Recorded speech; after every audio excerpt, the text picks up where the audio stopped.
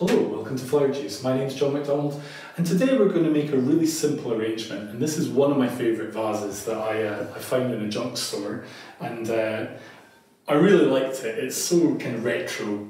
It's just my cup of tea.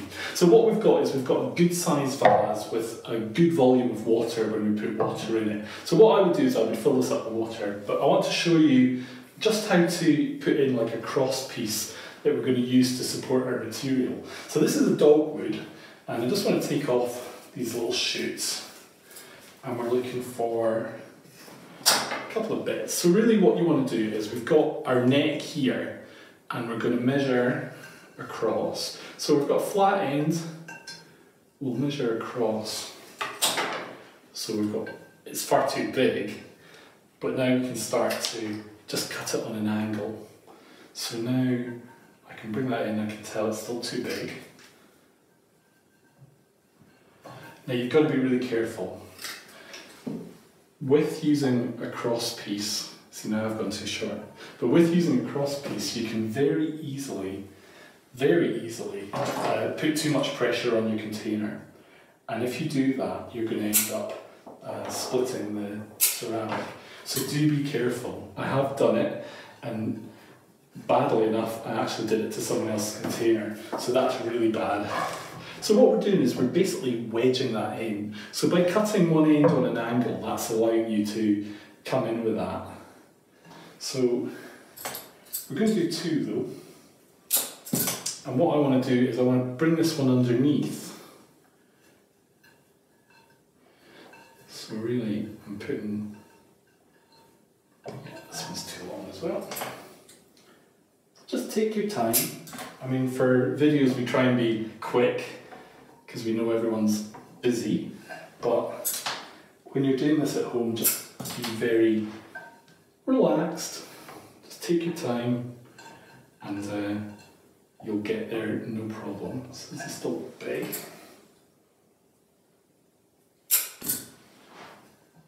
So really this is an ideal time of year for using materials like this, because what you'll find is that they're full of sap, they're nice and springy, it's perfect.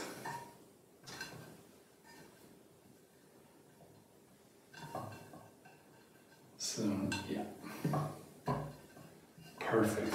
So as you can see, what we've got here is we've got a cross piece of material. So this is allowing us to have a little bit of support for materials that we want to put in.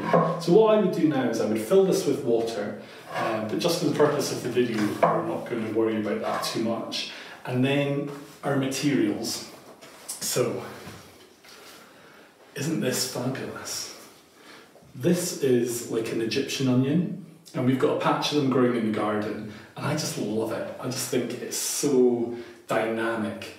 And what we can do, maybe want to take off any foliage that's going to be really under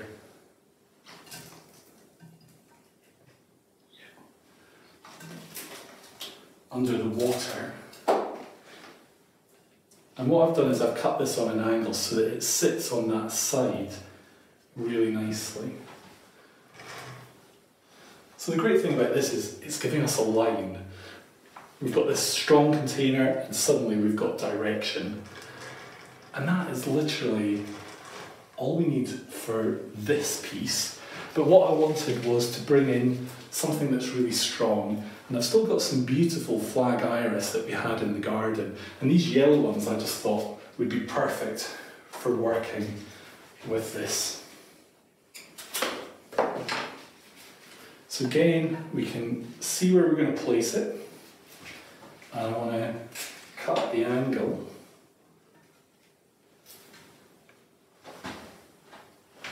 So from the front, you're really seeing the impact of the flower. But when you see it from the side, the flower is sitting forward. And this also means that when you're looking at it straight on, the flower is actually connecting with the container. If it was just sitting up, this material's separate. But sitting down, it's joining with the container.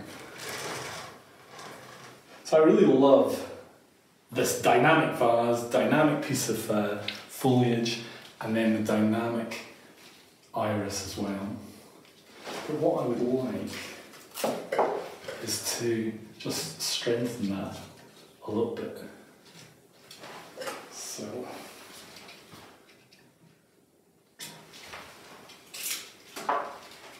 we're just going to add 1 or 2 more flowers just in.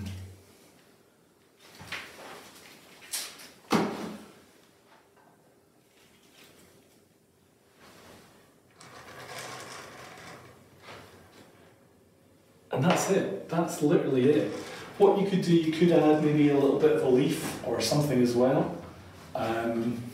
We could even add in this, which is quite nice. The choice is yours. You really can have a little play with this, but it just shows you don't need a lot of materials to make something that's a good size, quite dynamic, with a lot of visual impact. And I think this would just look great in your home, in the hall, if you've got people coming around. And why not bring in some of your flowers from the garden and really enjoy them? I hope you've enjoyed today's video. If you'd like to subscribe, then click here, and we hope to see you back soon.